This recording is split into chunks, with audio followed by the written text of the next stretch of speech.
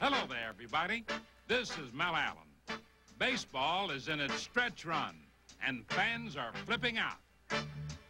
Front runners face the endurance test. The Red Sox run into the Yankees.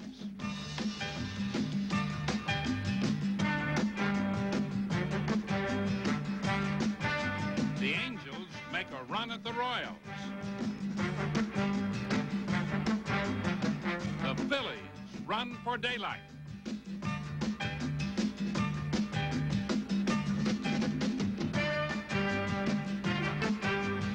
The Cubs run out of gas. The Dodgers run the Giants out of town. And 39-year-old Jim Bouton makes one more run at the majors. Headlines and highlights coming up on This Week in Baseball. Series is just something that's completely different. I know that when I'm sitting on the bench like last night and sometimes last year and we're playing the Red Sox, I just get full of fury, and I just want to beat the ball club as best I, just more than anything in the world, I guess. And I know that my time spent in Boston during the day in the hotel is thinking just primarily about beating the Boston Red Sox. Fenway Park in Boston, the Red Sox and New York Yankees. Act 1 of the September showdown for supremacy in the American League East. New York had 4 days to work on a 4-game Boston first-place lead and wasted no time at all. In Game 1, 2 runs in the first inning, 3 in the second, 2 in the third, 5 in the fourth, and so it went. 15 runs altogether and 21 base hits. The pattern was set for the entire series. A recurring nightmare for Boston, a batting orgy for New York, and the Yankees weren't after the long ball, just playing the field with a free-swinging singles party. 67 hits to the Red Sox 21, 42 runs to Boston's 9, and a .396 team batting average to the Sox 171. The most devastating Yankee assault on Beantown in 35 years.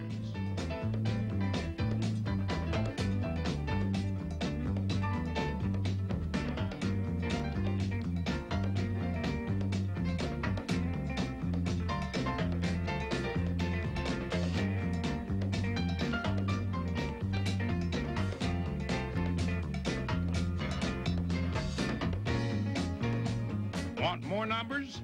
Well, how about this? Mickey Rivers, 3 for 3 in one game, and Willie Randolph, 3 for 3 in another before Boston's number 9 hitter even got to bat. Yes, sir, New York was ready. Mickey Rivers pulled a hamstring, and Thurman Munson was hit on the head by a pitch, but both bounced right back. Boston, on the other hand, entered the series hurting. And it showed.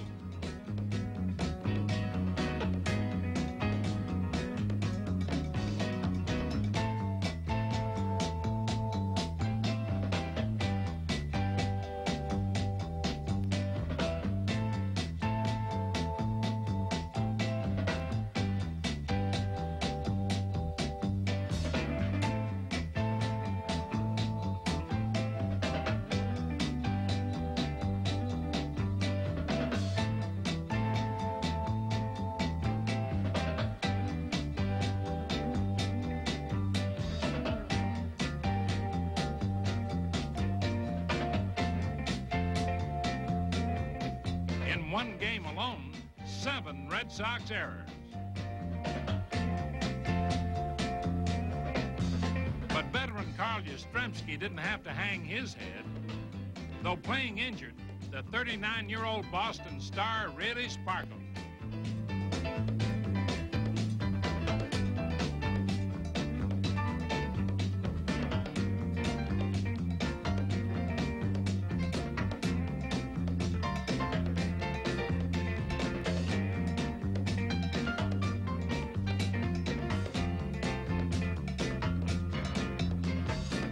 But nothing could stop the Yankee onslaught.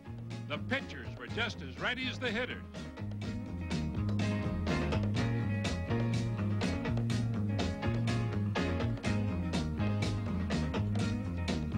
so were the fielders.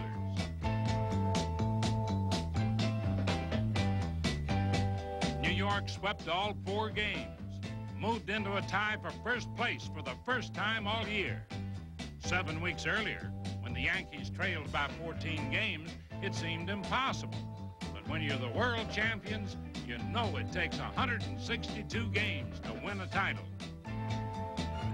As they say, the old cliche goes, it's so typical in baseball, every dog has his day. And I think that these are why men are men and why professionals are professionals. If they stick to it, you hang in there long enough and let the game just play itself, pretty soon things will turn around and your team will start playing exceptionally well, as the Yankees have. And with the talent we have, we always felt we could play this well anyway. And give it a race, give the fans a chance to enjoy the New York Yankees, and give the Boston Red Sox hell. And that's exactly what happened at Fenway Park. But Boston beat Baltimore the next night and had 3 more games to play in New York the next weekend. Still a scramble, but it'll be a long time before Fenway fans forget the shell shock of 4 rough days in September. Meanwhile, in the American League West, the California Angels discovered their share of blue skies in a critical 4-game series with a team going for its 3rd straight division crown, the Kansas City Royals. The Royals started off as if the title were theirs by divine right, smothering the California Challenge.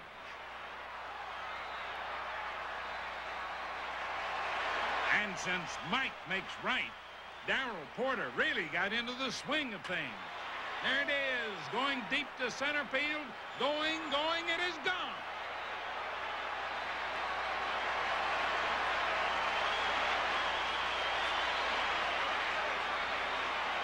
This 2-run blast helped boost the Royals 3.5 games above the Angels, but there was little time to bask in the sun. Manager Jim Fragos's Angels were doing a slow burn, but their fans were ready for them to catch fire, and suddenly everything started to pick up.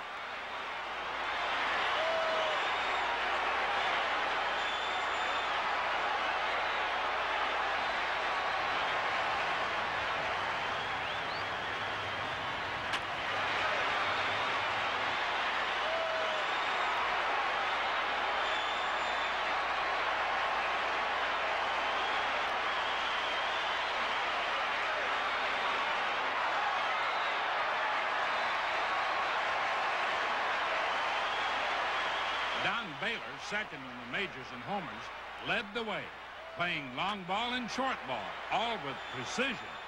Baylor hit 2 home runs in the last 2 games, and Kansas City hopes of burying the Angels went up in smoke.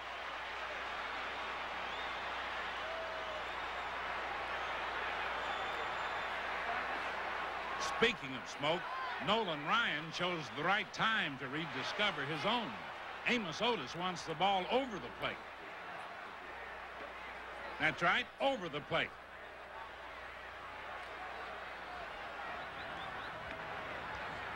And Mr. Ryan obliged.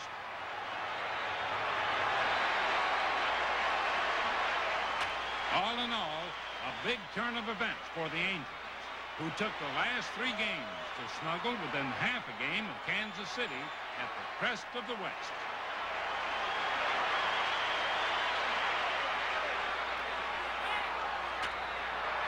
Whether this was California's turning point will be known soon enough, but the Angels are clearly making their best bid ever to reach the nitty-gritty pay dirt of October. Pittsburgh's Dorian Boylan recently struck out in his first major league at bat while sitting on the bench. With 2 strikes on the rookie, Rennie Stennett pinch hit and struck out, but the strikeout was charged to Boylan. Now, can you name the last rookie to hit a homer in his first at bat? Stay tuned. In the National League, it was little more than a week ago that the Philadelphia Phillies kept looking behind to see who was creeping up as their Eastern Division lead dwindled. But now the Phils can rest a little bit easier after a most successful week. The Phillies at times this season have suffered a power drainage, but Mike Schmidt, Greg Luzinski, and company flipped a few switches with timely connections, and behold, Philadelphia power was quickly restored. While one challenger, the Pirates, was pushed back by the Mets, the other challenger, the Cubs, got swept by the Phils. Hey, get your hot Franks. The Cubs manager may not have had a legitimate beef here, but who can blame him for laying on a little mustard?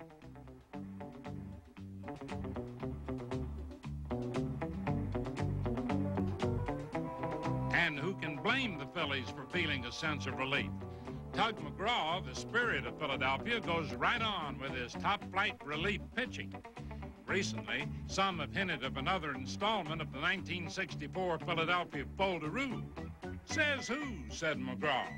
Indeed who, now that Philadelphia's reopened its big lead.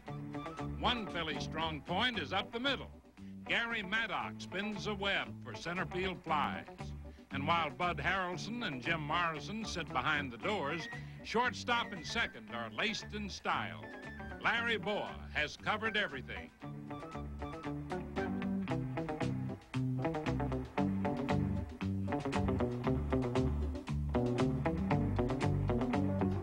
And at second base, Ted Sizemore is back in step after injury.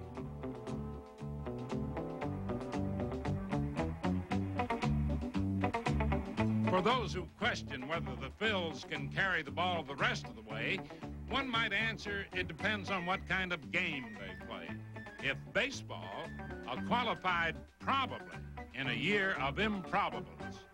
Out west, the Los Angeles Dodgers may have capped the lid against the rise of improbability in their division. Shooting for their second pennant in a row, the Dodgers are picking off opponents like skeet shooters.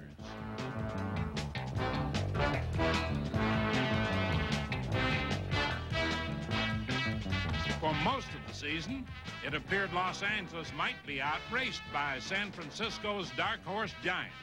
But recently, the Dodgers pulled in the reins on their old rival.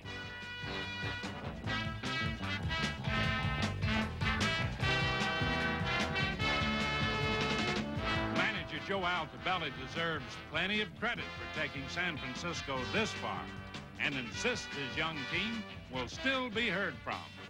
But all that could be heard was the blasting of Dodger bats, shaking up a tiring Giant pitching staff, a two-game sweep in Los Angeles, and then the next week, 2 more in San Francisco.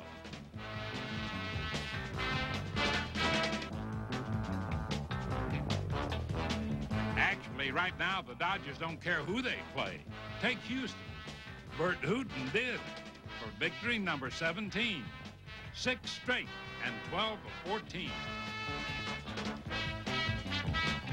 Or Atlanta, where 39-year-old Jim Bouton made his first big league appearance in 8 years. For 3 innings, it appeared his unlikely comeback might be not so unlikely.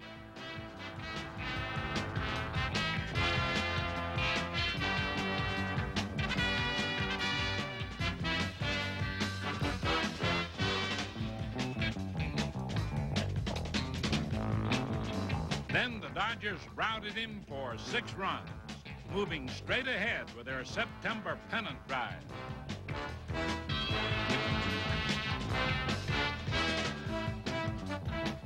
Steve Garvey, as dependable as California sunshine, went 5 for 5 and drove in his 100th run.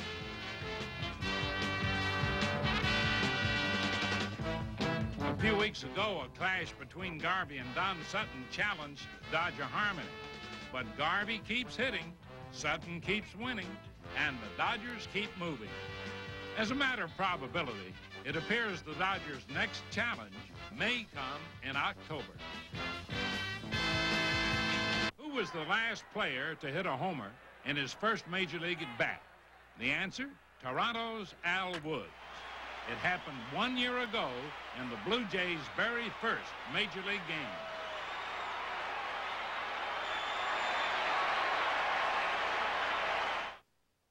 The ballpark.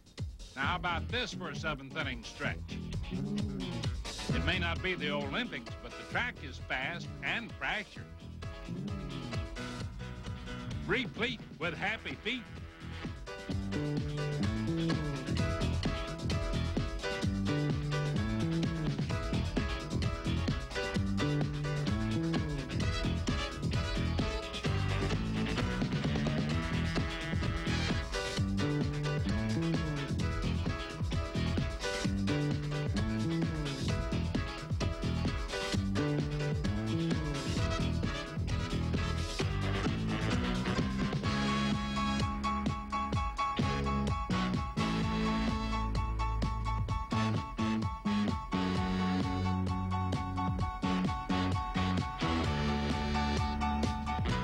Is he safe or out? Call for a praying chicken. These are troubled times.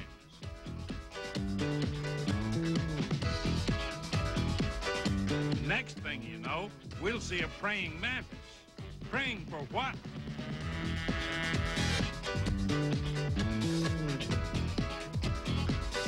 Ah, but it's still the good old game, where one bad turn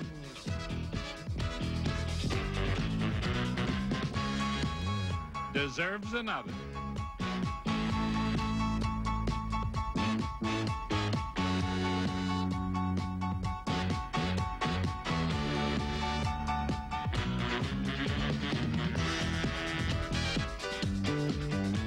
Don't hang it up.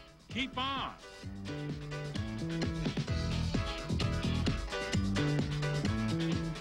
Show a little faith. It can move airplanes or stop them. Even paper airplanes. Baseball works in mysterious ways. It's not for one to reason why or how.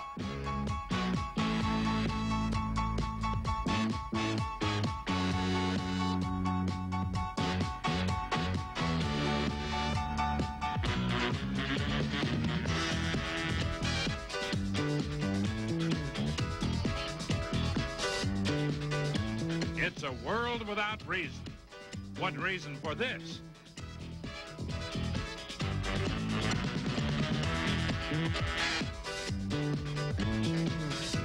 Or this?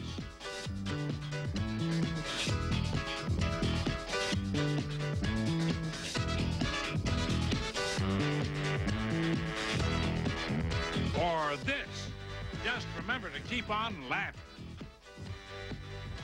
It's the law.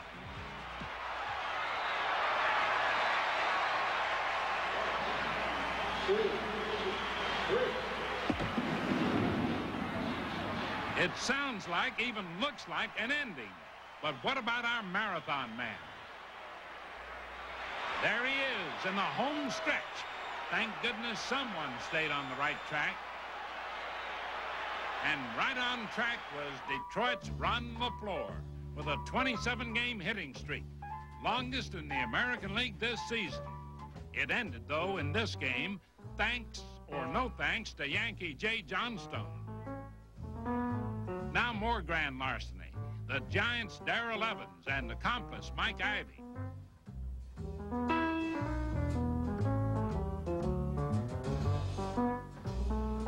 Cincinnati's smooth-sailing shortstop Dave Concepcion.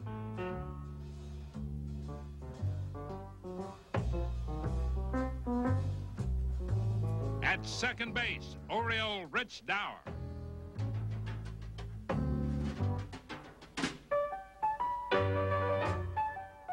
Also at second, Blue Jay Dave McKay.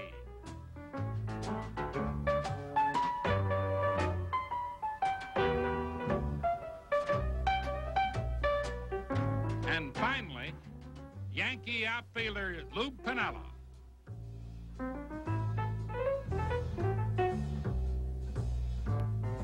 Actually, Sweet Lou prefers the ground around home, where he's really swinging. I have a good feel for what's happening at home plate, and the last couple of years I've hit the ball very well. I've always been a 300 hitter one year and 275, 280, 285 hitter the next. Maybe I can put the back-to-back 300 years this year. And this week, the Gillette Special goes to Lou Piniella for leading New York's offensive charge in Boston's Fenway Park against the Red Sox. Piniella had 10 hits and 16 at-bats for a .625 average. Drove in 5 runs. Some kind of show. Congratulations, Lou. That's all for now, folks. See you next week on This Week in Baseball.